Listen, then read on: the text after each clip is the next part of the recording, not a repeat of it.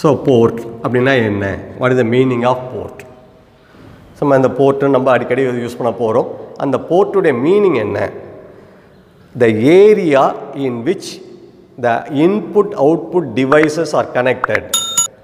நம்ம input output டிவைசஸை connect பண்ணியிருக்க அந்த ஏரியாவுக்கு பேர் வந்து போர்ட்டுன்னு பேர். ஸோ எந்த இடத்துல கனெக்ட் பண்ணுறோமோ அந்த இடத்துக்கு பேர் வந்து போர்ட். போர்ட்டுன்னு ஜென்ரலாக நம்ம துறைமுகம் சொல்கிற மாதிரி தமிழில் நம்ம ஜென்ரல் வார்த்தை வந்து போர்ட்டுனா துறைமுகம். ஸோ ஒரு இது ஷிப்பு வந்து நிற்கிது, அது எந்த போர்ட்டில் நிற்கிது, போர்ட்டுனா அது நிற்க யூஸ் பண்ணக்கூடிய இடம். அதே மாதிரி இந்த கம்ப்யூட்டர் சிஸ்டம் வரும்போது இதில் போர்ட். ஸோ போர்ட்டு நம்ம எதை மீன் பண்ணுறோன்னா எந்த இடத்துல டேட்டாவை கொடுக்க போகிறோம், எந்த இடத்துல டேட்டாவை வாங்க போகிறோம். ஸோ டேட்டாவை கொடுக்கறதும் வாங்குறதும் எந்த மூலிமா கனெக்ட் பண்ணுறோம், அதாவது இன்புட் அவுட்புட் டிவைசஸை எங்கே கனெக்ட் பண்ணியிருக்கோம். ஸோ அந்த இடத்துக்கு பேர் வந்து போர்ட்டுன்னு பேர். Area, the area in which at which input output devices are connected.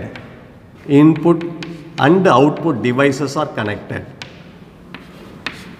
Output devices are connected are called as the ports.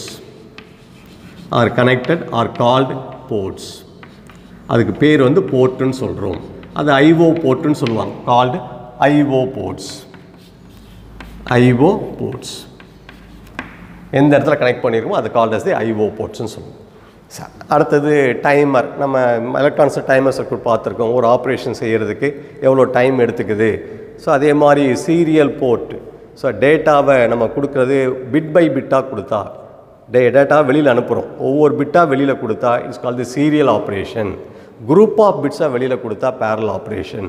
Serial பேரல்னு சொல்லும்போது சீரியல்ன்றது பிட் பை பிட், சிங்கிள் பிட்டாக ஒவ்வொரு பிட்டாக ஆப்ரேட் பண்ணிக்கிறோம். Bit by bit, bit by bit. பேரலல்ன்றது group of bit.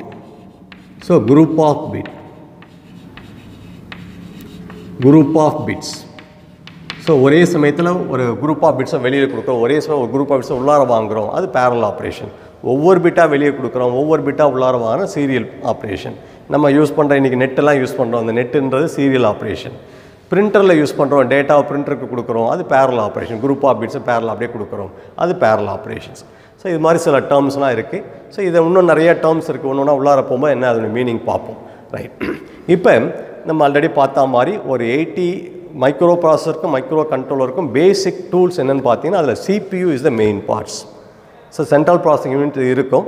So அந்த central processing யூனிட்டோட நம்ம சில காம்போனன்ட்ஸை connect பண்ணுறோம்.